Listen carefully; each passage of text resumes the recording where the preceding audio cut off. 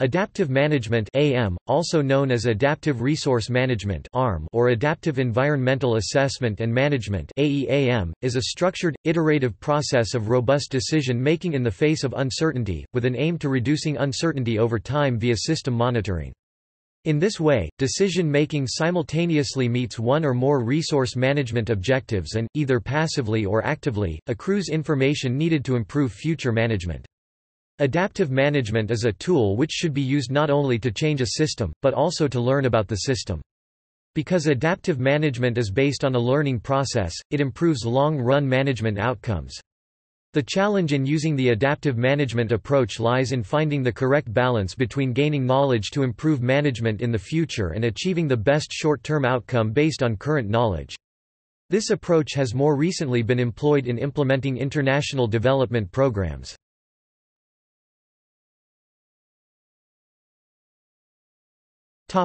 Objectives.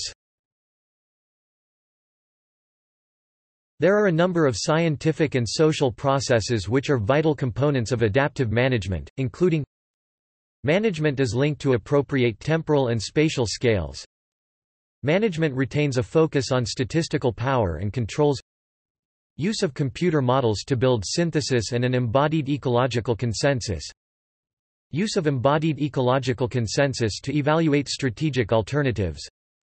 Communication of alternatives to political arena for negotiation of a selection. The achievement of these objectives requires an open management process which seeks to include past, present and future stakeholders.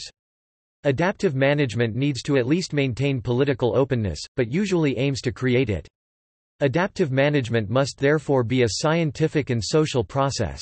It must focus on the development of new institutions and institutional strategies in balance with scientific hypothesis and experimental frameworks. Resilience.org. Adaptive management can proceed as either passive or active adaptive management, depending on how learning takes place. Passive adaptive management values learning only insofar as it improves decision outcomes, i.e. passively, as measured by the specified utility function. In contrast, active adaptive management explicitly incorporates learning as part of the objective function, and hence, decisions which improve learning are valued over those which do not. In both cases, as new knowledge is gained, the models are updated and optimal management strategies are derived accordingly. Thus, while learning occurs in both cases, it is treated differently. Often, deriving actively adaptive policies is technically very difficult, which prevents it being more commonly applied.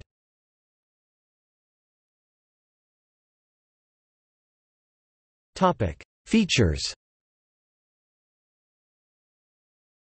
Key features of both passive and active adaptive management are iterative decision-making, evaluating results and adjusting actions on the basis of what has been learned. Feedback between monitoring and decisions, learning. Explicit characterization of system uncertainty through multi-model inference. Bayesian inference. Embracing risk and uncertainty as a way of building understanding. However, a number of process failures related to information feedback can prevent effective adaptive management decision-making. Data collection is never completely implemented. Data are collected but not analyzed. Data are analyzed but results are inconclusive. Data are analyzed and are interesting, but are not presented to decision-makers. Data are analyzed and presented, but are not used for decision-making because of internal or external factors.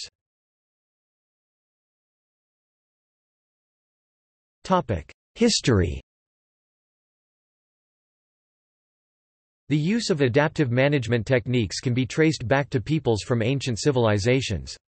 For example, the Yap people of Micronesia have been using adaptive management techniques to sustain high population densities in the face of resource scarcity for thousands of years. Falanru 1984. In using these techniques, the Yap people have altered their environment, creating, for example, coastal mangrove depressions and seagrass meadows to support fishing and termite-resistant wood. Stanky and Schinder 1997. The origin of the adaptive management concept can be traced back to ideas of scientific management pioneered by Frederick Taylor in the early 1900s. Haber 1964. While the term, adaptive management, Evolved in natural resource management workshops through decision-makers, managers and scientists focusing on building simulation models to uncover key assumptions and uncertainties. Borman et al., 1999. Two ecologists at the University of British Columbia, C.S. Halling and C.J. Walters further developed the adaptive management approach as they distinguished between passive and active adaptive management practice. Kai Li, notable Princeton physicist, expanded upon the approach in the late 1970s and early 1980s while pursuing a postdoctorate degree at UC Berkeley. The approach was further developed at the International Institute for Applied Systems Analysis in Vienna, Austria, while C.S. Halling was director of the institute. In 1992, Hilborn described three learning models for federal land managers, around which adaptive management approaches could be developed. These are reactive, passive and active. Adaptive management has probably been most frequently applied in Yap, Australia and North America, initially applied in fishery management, but received more broad application in the 1990s and 2000s. One of the most successful applications of adaptive management has been in the area of waterfowl harvest management in North America, most notably for the mallard. Adaptive management in a conservation project and program context can trace its roots back to at least the early 1990s, with the establishment of the Biodiversity Support Program (BSP) in 1989. BSP was a USAID-funded consortium of WWF The Nature Conservancy (TNC) and World Resources Institute (WRI). Its analysis and adaptive management program sought to understand the conditions under which certain conservation strategies were most effective and to identify lessons learned across conservation projects. When BSP ended in 2001, TNC and Foundations of Success (FOSS), a non-profit which grew out of BSP, continued to actively work in promoting adaptive management for conservation projects and programs. The approaches used included conservation by design (TNC) and measures of success (FOSS). In 2004, the Conservation Measures Partnership (CMP), which includes several former BSP members, developed a common set of standards and guidelines for applying adaptive management to conservation projects and programs.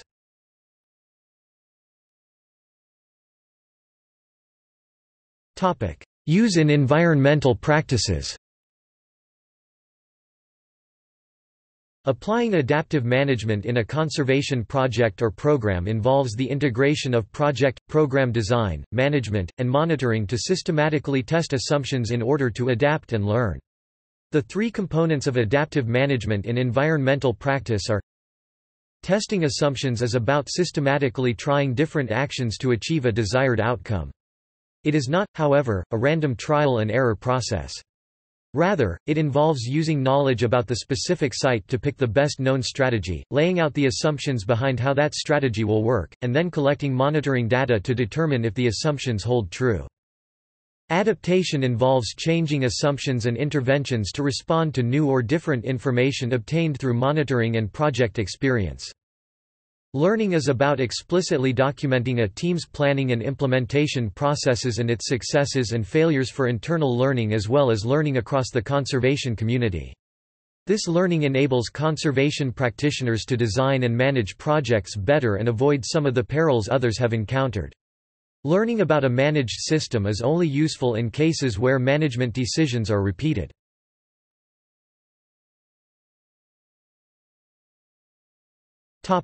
Application to environmental projects and programs. Open Standards for the Practice of Conservation lays out 5 main steps to an adaptive management project cycle. See Figure 1. The Open Standards represent a compilation and adaptation of best practices and guidelines across several fields and across several organizations within the conservation community. Since the release of the initial Open Standards updated in 2007 and 2013, thousands of project teams from conservation organizations e.g., TNC, RARE, and WWF, local conservation groups, and donors alike have begun applying these open standards to their work. In addition, several CMP members have developed training materials and courses to help apply the standards. Some recent write-ups of adaptive management in conservation include, Wildlife Protection (SWAP, 2008), Forests Ecosystem Protection (CMER, 2010), Coastal Protection and Restoration (LACPR, 2009), Natural Resource Management (Water, Land and Soil, Species Conservation especially, Fish Conservation from Overfishing (FOSS, 2007), and Climate Change (DFG, 2010). In addition, some other examples follow. In 2006–2007, FOSS worked with the National Fish and Wildlife Foundation (NFWF) to develop an evaluation system help NFWF gauge impact across the various coral reef habitat and species conservation projects. In 2007, FOSS worked with the Ocean Conservancy (OC) to evaluate the effectiveness of this scorecard in helping to end overfishing in domestic fisheries. Between 1999 to 2004, FOSS worked for WWF's Asian Rhino and Elephant Action Strategy (AREAS) program to ensure that Asian elephants and rhinos thrive in secure habitats within their historical range and in harmony with people. The Department of Fish and Game (DFG) is developing and implementing adaptation strategies to help protect, restore and manage fish and wildlife, with the understanding that some level of climate change will occur and that it will have profound effects on ecosystems in the United States. The Adaptive Management Program was created by CMR to provide science-based recommendations and technical information to assist the Forest Practices Board. In April 2010, the Forest Practices Adaptive Management Annual Science Conference was held in Washington. In 2009, the Louisiana Coastal Protection and Restoration (LACPR) technical report has been developed by the United States Army Corps of Engineers (USACE) according to adaptive management process. Since 2009, the Kenya Wildlife Service has been managing its marine protected areas using adaptive management in an ongoing process of learning through the Science for Active Management (SAM) program.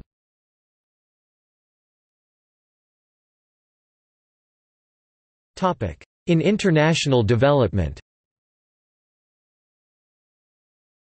The concept of adaptive management is not restricted to natural resources or ecosystem management, as similar concepts have been applied to international development programming. This has often been a recognition to the wicked nature of many development challenges and the limits of traditional planning processes. One of the principal changes facing international development organizations is the need to be more flexible, adaptable and focused on learning. This is reflected in international development approaches such as doing development differently, politically informed programming, and problem-driven iterative adaptation. One recent example of the use of adaptive management by international development donors is the planned Global Learning for Adaptive Management (GLAM) program to support adaptive management in Department for International Development and USAID. The program is establishing a center for learning about adaptive management to support the utilization and accessibility of adaptive management. In addition, donors have been focused on amending their own programmatic guidance to reflect the importance of learning within programs. For instance, USAID's recent focus in their ADS guidance on the importance of collaborating, learning and adapting. This is also reflected in Department for International Development's SMART rules that provide the operating framework for their programs, including the use of evidence to inform their decisions.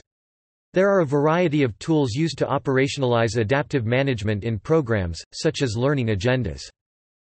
Collaborating, Learning and Adapting (CLA) is a concept related to the operationalizing of adaptive management in international development that describes a specific way of designing, implementing, adapting and evaluating programs.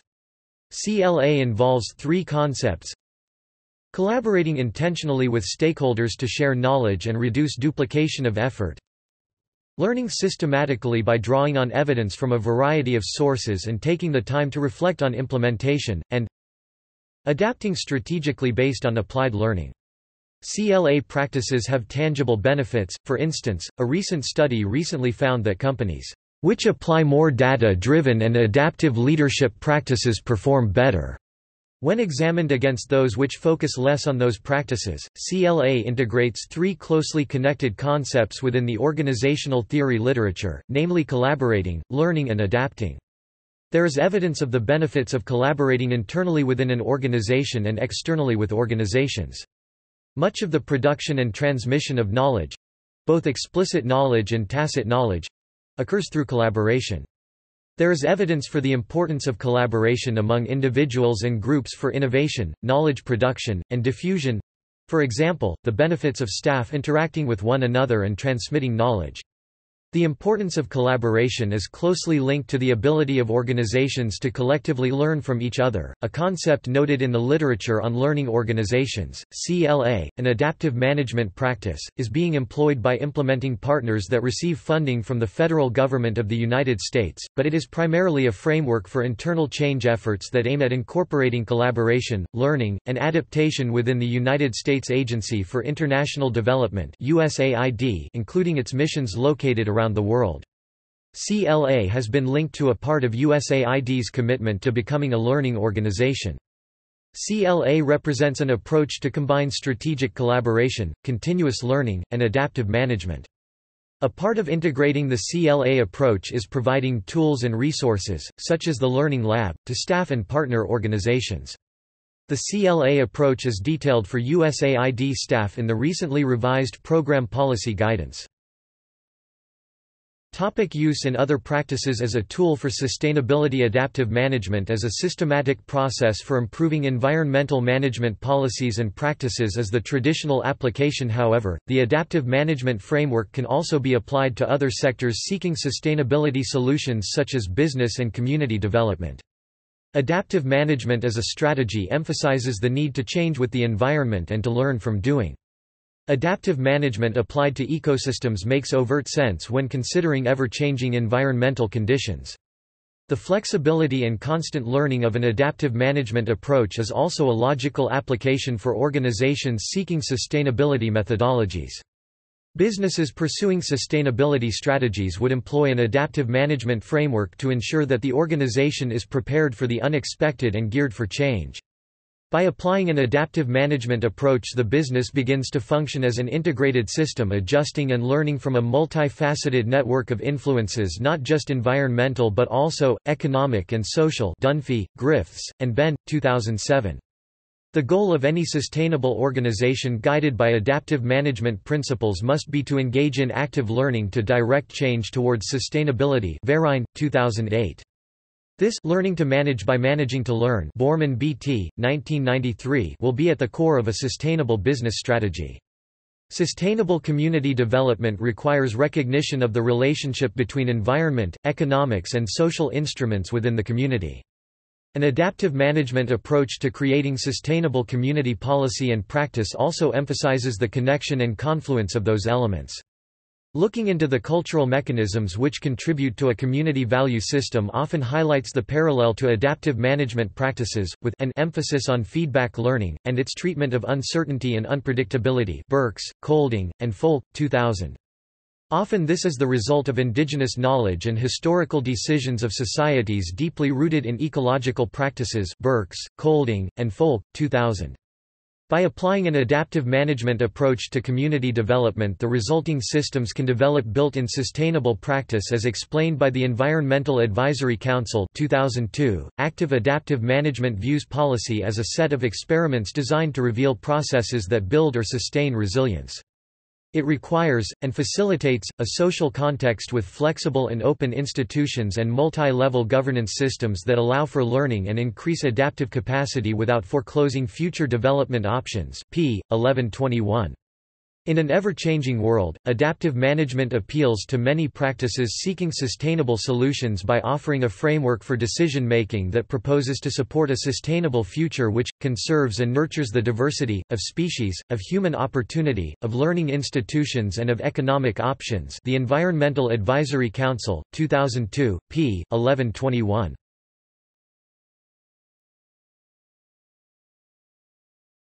Topic: Effectiveness. It is difficult to test the effectiveness of adaptive management in comparison to other management approaches. One challenge is that once a system is managed using one approach, it is difficult to determine how another approach would have performed in exactly the same situation. One study tested the effectiveness of formal passive adaptive management in comparison to human intuition by having natural resource management students make decisions about how to harvest a hypothetical fish population in an online computer game. The students on average performed poorly in comparison to the computer programs implementing passive adaptive management. General resources. Information and guidance on the entire adaptive management process is available from CMP members' websites and other online sources. The Conservation Measures Partnership's open standards for the practice of conservation provide general guidance and principles for good adaptive management in conservation. Marathi Adaptive Management Software for Conservation Projects is user-friendly software developed through a joint venture between CMP and Benetech. The software walks conservation teams through each step of the open standards. Foundations of Success resources and training web pages list reference materials on adaptive management and monitoring and evaluation, as well as information about online or in-person courses in adaptive management. The Nature Conservancy's Conservation Action Planning resources page includes detailed guidance and tools for implementing the CAP adaptive management process. See also TNC's CAP standards. The Wildlife Conservation Society's Living Landscapes page contains extensive guidance materials on WCS's approach to adaptive management. WWF's web page on the WWF Standards of Conservation Project and Program Management contains detailed guidance, resources, and tools for the steps in WWF's adaptive management process. Measures of Success, Designing, Managing, and Monitoring Conservation and Development Projects, written in 1998 by Richard Margolewicz and Nick Salewski, was one of the first detailed manuals about applying adaptive management to conservation projects. Also available in Spanish. Foundations of Success web pages list Asian rhino and elephant program evaluation in 2004. Foundations of Success web pages list National Fish and Wildlife Foundation's Coral Fund in 2007. Foundations of Success web pages list Ocean Conservancy's Overfishing Scorecard in 2007. The Department of Fish and Game web pages list Adapting to Climate Change Program. U.S. Army Corps of Engineers web pages list Louisiana Coastal Protection and Restoration Final Technical Report in 2009. Washington State Department of Natural Resource web pages list Forest Practices Adaptive Management Program in 2010.